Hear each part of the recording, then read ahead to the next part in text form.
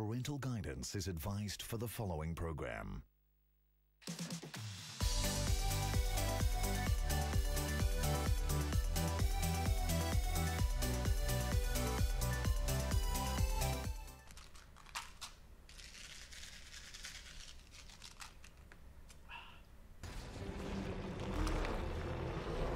One 1998, 1999, 2000.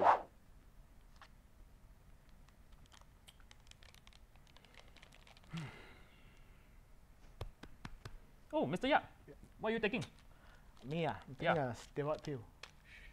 Steroid? Yeah, like the banned substance steroid? Yeah, to Hey, increase my muscle mass. Can't you see that it's making a difference? Wait, kids.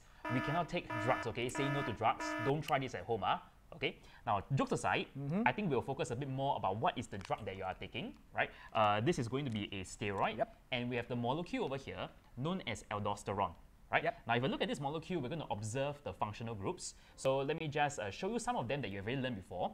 The first of which is going to be a CC double bond. What kind of functional group is that? This is an alkene functional group. We have seen this before, right? Now, we've also saw an OH over here. There are two OHs. What functional groups are those? Right, so the one on the top is on the right is a primary alcohol. The other one is a secondary alcohol. Right, and we also observed that there are two more new unknown functional groups over here. Mr. Yap, can you bring us through it? What functional groups are this? Right, so this is a C double bond O, or what people call a carbonyl functional group. Now, if you want to look at what is a carbonyl functional group, you need to focus on the carbon that is directly bonded to the oxygen. Now, you look to the left and the right of that carbon, see what it's bonded to. Right, so if it's bonded to at least one hydrogen, it's going to be called an aldehyde. So this is going to be an aldehyde. Right, and if the carbon is bonded to two other carbon atoms, and that's called a ketone. So this is going to be called a ketone. Yep. All right, so to quickly summarize, carbonyl compounds can be subdivided into two kinds. One is called aldehyde. Look at a carbon, it must be bonded to at least one hydrogen. But for a ketone, it will be bonded to two other carbon atoms. That's right. All right. No more already, Mr. Leong. I want more.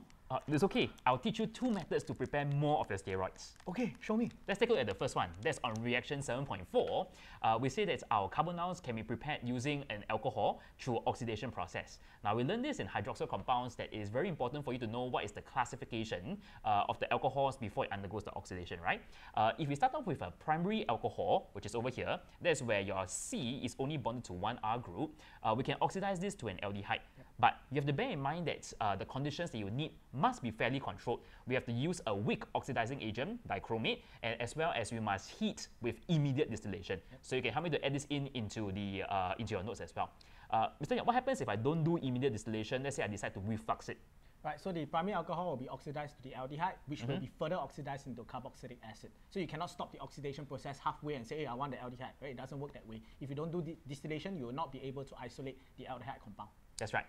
The other way is to look at secondary alcohol, but the product you're going to get is going to be a bit different, right? You're going to end up with a ketone. So we're going to use any kinds of oxidizing agent, potassium manganate, potassium dichromate, that is fine. But be careful here, just to help you to change this, we don't heat with distillation. We usually do this under reflux. Okay, so bear in mind, primary alcohol can only get you aldehyde, secondary alcohol can only get you a ketone. So that's the first way of getting the steroids and carbonyl compound for Mr. Yap to grow bigger.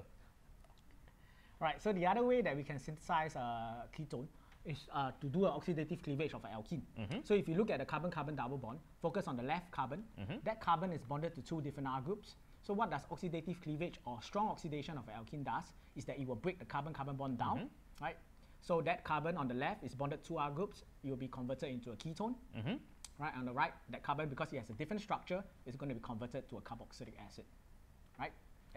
So now we're going to take a look at the structure as well as the chemical properties of a carbonyl compound, right? So we recall again that a carbonyl compound must have a C double bond O. There are two R groups attached to it. If one of them becomes a H, it becomes an aldehyde. If both are carbon, it becomes a ketone, right? Now, the important thing is we're going to focus on this carbon. Now, notice that this carbon, right, how many bond pairs and lone pairs do you see, Mr. Yap? Right, so there are 3 bond pairs and 0 lone pairs. And what kind of shape do you experience? This will be trigonoplanar. Yep, and hybridization? The hybridization of the carbon will be sp2. That's right, so it's trigonoplanar, sp2 hybridized, right? So in this case, the idea is that it is going to be flat on a piece of paper. So can I say that carbonyl compounds are trigonal-planar then, Mr. Yap? Right, so that's a common misconception that students would have. Now, about the carbonyl functional group, it is indeed trigonal-planar. However, if you look at the R groups, there are other carbon atoms there. It may or may not be trigonal-planar depending on the situation. So you guys have to be careful with your phrasing. All right, so you always say that the arrangement about the carbonyl functional group is trigonal-planar, right? Not the carbonyl atom or carbonyl molecule is trigonal-planar. That's not correct. So we'll take a look at the chemical properties of a carbonyl compound now. So here comes the million-dollar question. Is a carbonyl compound an electrophile or a nucleophile?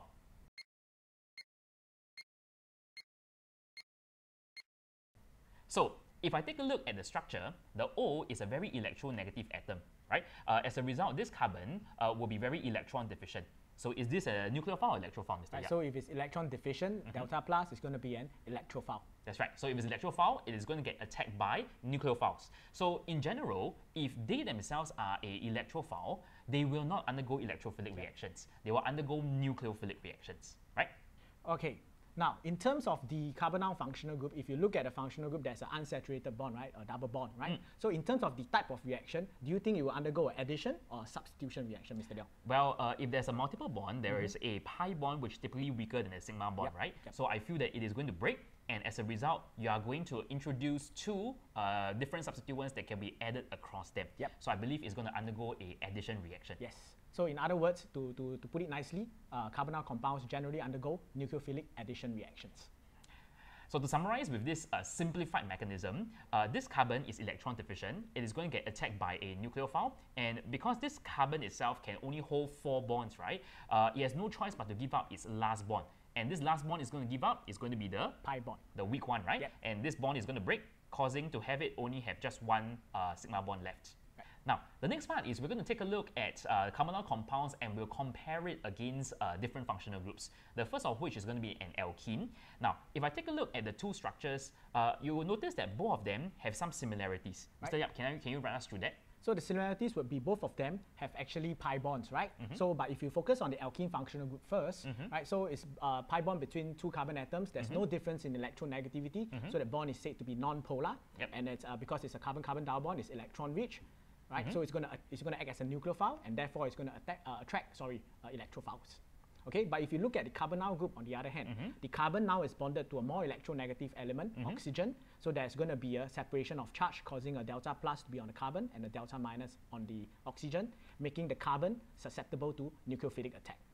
So in general, we can say that alkenes, they undergo electrophilic reactions, right? But your carbonyl compounds undergo nucleophilic reactions. That is the difference between them. But what is the similarity between them, Mr. Yap? They're both unsaturated compounds, so they will undergo addition reactions. So you can break your pi bond, and as a result, you're going to add 2 things across the 2 atoms, right? Yep. All right. Now, the second functional group we're going to look at is going to be comparing between an aldehyde and a ketone now.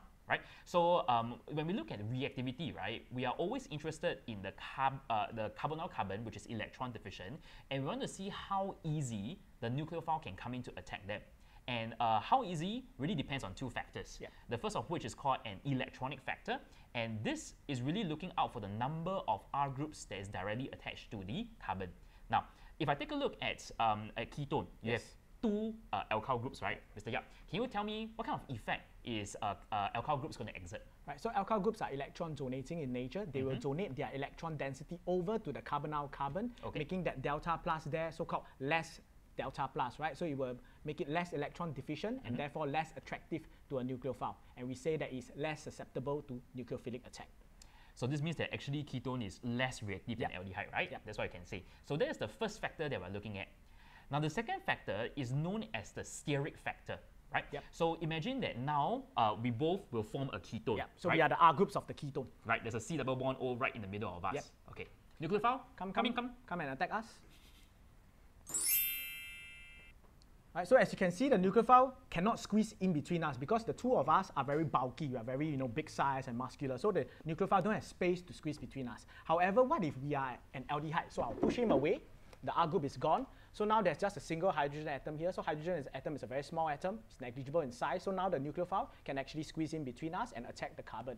So this is what we call steric hindrance. The bulky groups are going to exert steric hindrance, hindering the approach of the nucleophile.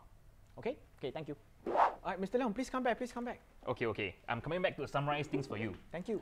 Okay, so far what we have seen is the comparison between aldehydes and ketones, right? So in general, because of these two factors, we can say that ketones are generally less reactive as compared to your aldehydes, right? So this mechanism, we're going to see this in class, all right? So see you in class. Bye. Oi, stop eating. Okay, sorry. 2004. Oh, done. Wait, what was wing? You say wing?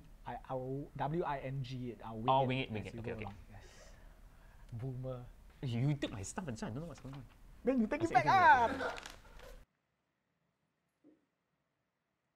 Action? Can? Oh, action, sorry. Action. Chemical property, okay? Mechanism in Where's class. all this? Where's all this? It's not here.